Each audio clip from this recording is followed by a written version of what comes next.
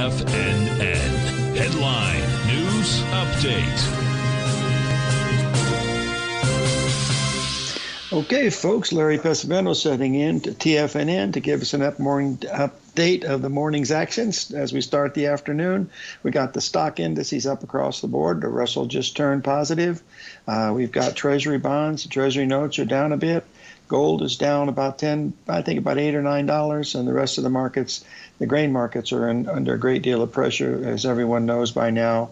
But that doesn't help anything because most of our trades that we've been doing have been in gold and in the stock market and in the foreign currency market. So it's been pretty good. We did have a big winner today in short soybean oil. That was one of those 382 retracements that we'd like to see.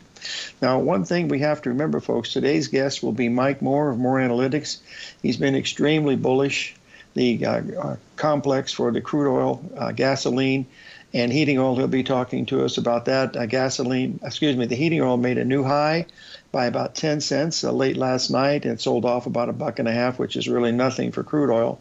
But it's going to be interesting to see what kind of legs this could have to the upside, because people are talking in the news there at Bloomberg about $100 crude oil. But every time I hear that, folks, I try to lop off one of the zeros and put something else in, because they're just taking a sophisticated guess, just like we all do. That's what we're doing as a technician, is we're trying to find a place where there's a place to go long and a place to go short. And that's the bottom line of what you're trying to do.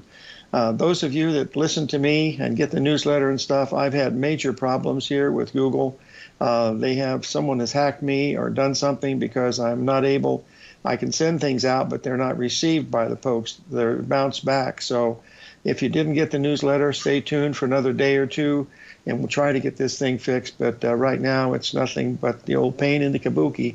So I'm trying to fix it the best. I'm not fixing it. I've got some people working on my crew, let's put it that way, is working on it. But we do have an update substantially in the Dow Jones, up about 350 points.